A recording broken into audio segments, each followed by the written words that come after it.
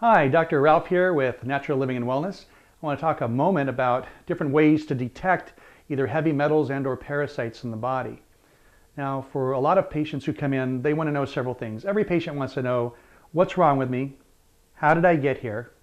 Is it fixable or patchable? How much will it cost? How long will it take? It's pretty much what everybody wants to know.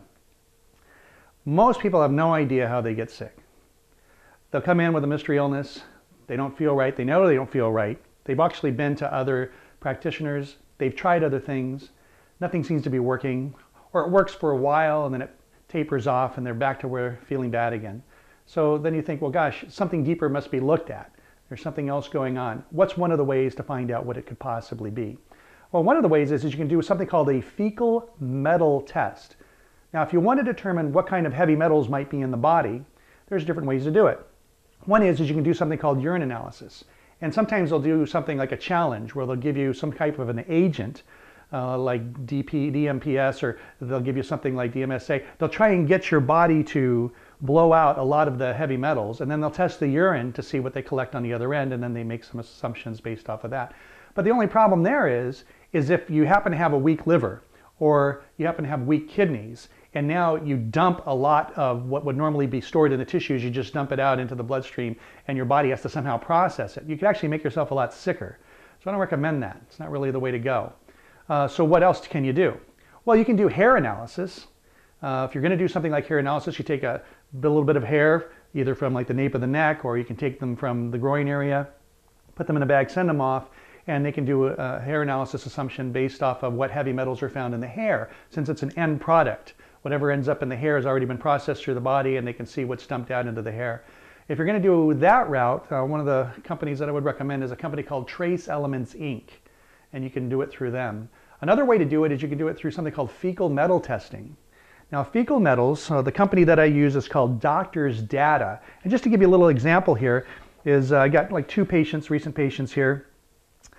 They show, like for this patient here, it's a female, and what she has is a high uranium content, and in addition to high uranium, also has high amalgams, actually mercury. The mercury can come from amalgams, or it can come from fish, it can come from the air. Burning coal puts a lot of mercury into the air. China tends to burn a lot of coal, winds carry it over here, we end up breathing it.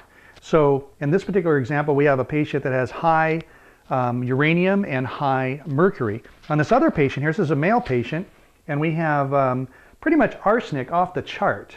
Arsenic mostly is going to be, you're going to be contaminated through drinking water.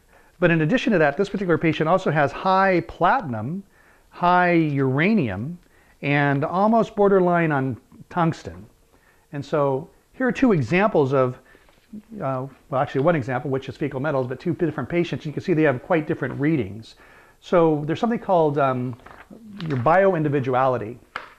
And two people can be exposed to the same toxic metal, and for one person it might store in this tissue versus another tissue. For somebody else, their levels might be high, somebody can process and push most of it out, their levels might be low. So until you're tested, you don't really have a definitive, you don't really know for sure. Once your metals are high, the problem with that is that parasites love to live in an environment where you have lots of heavy metals. Plus, heavy metals themselves, what the tendency is they shut down enzyme systems. Well, enzymes make everything work in the body. You shut down an enzyme system for, let's say, a liver, or for fats, or for sugars, you're going to start having problem with organs that also have to do with processing fats or sugars or proteins. So you want to make sure you can do everything you want to balance out your liver, to balance out your kidneys. You can do everything you want to balance out your pancreas. But if you have a heavy metal burden, they're not going to want to leave. Unless you go in there and pull them out, they're not going to want to come out.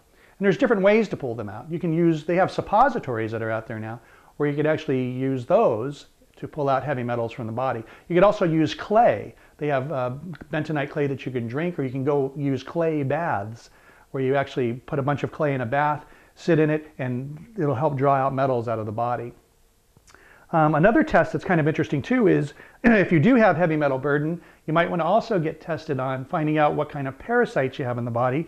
And one way to do that, there's a company called Metametrics, and they have a particular test that ships to you in a box, and the test is a GI function profile. It's called GI effects. And what it does is it'll end up telling you, well, what kind of parasites you might have and the population of each type. Now remember, parasites can cause disease states, But one of the reasons the parasites are there to begin with is because the environment is friendly for them to be there. And one of the ways the environment becomes friendly for them to be there is because you may have a heavy metal burden. So one of the ways to be able to identify why you might be sick would be, do you have heavy metals? And if so, do you have parasites? And once you can identify those, well, now there are ways you can detox to lower the metals and to eliminate the parasite burden. So something to check out. Take a look. Thanks again. This is Dr. Ralph Imbracco with Natural Living and Wellness.